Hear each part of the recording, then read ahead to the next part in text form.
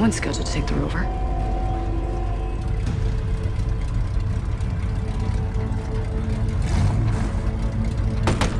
Out of the vehicle.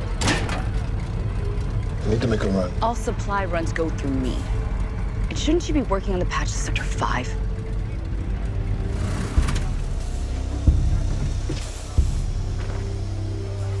A patch for a ship that can only save 100 people? Why are you surprised? I am an engineer. We have no way to generate water. The harder number is 400. Can you really sentence 400 more of our own people to death? We don't have a choice.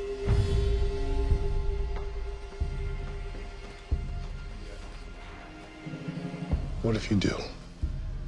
What if I told you there might be a fallout shelter less than a day's drive from here?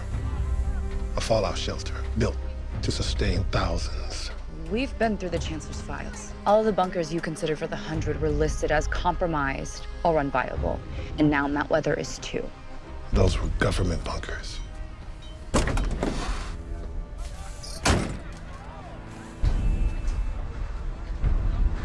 A doomsday cult? That's right. The second dawn. They built a bunker. Their whole theology was based on writing out the end of the world. And why didn't you consider it? We couldn't prove it existed. So why are you considering it now? Because before now, we didn't need it. You found it, didn't you? We can't be sure unless we check it out. No. No way. We need that rover for hauling pieces of a 310 patch. Yeah, but if he's right, we don't need a patch. Can I talk to you guys for a second? Can you please remind Clarke what happened the last time Jaha went looking for salvation? Raven, if that bunker is real, we can save a lot more than 100 people. And if it's not, we've lost another day. Hey, look, if it's not, I'll make the list. Okay?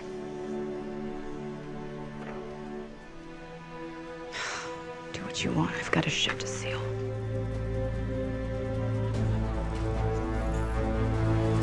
I'll drive.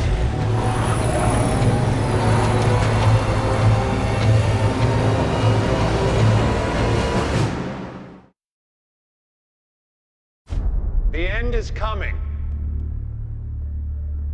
Hear me as I say it this time. The end is coming. And it's coming soon. He gave this speech 2 weeks before the bombs. The world is dark and getting darker all the time. Everything we once trusted is turned on us. Government, religion, even technology has become a weapon in their hands, used to poison our minds. I know you're in pain. I know you're afraid. But it doesn't have to be like this. There is a way out of the darkness. I can show it to you. You can be saved. Join me.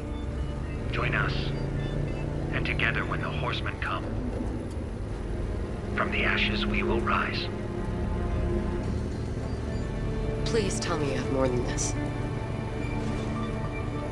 In the 2 years before the bombs, Gallagher sold off most of the Second Dawn's real estate holdings, generating tens of millions of dollars. But there was one thing he didn't sell. I found this in his autobiography. It's his childhood home. His father built a bunker there to save his family. I think Cadigan used the church's money to expand it.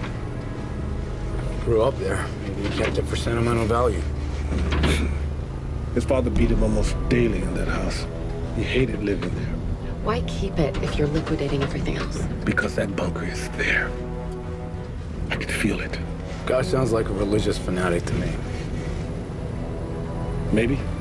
Or maybe he was just a leader willing to do whatever it took to save his people.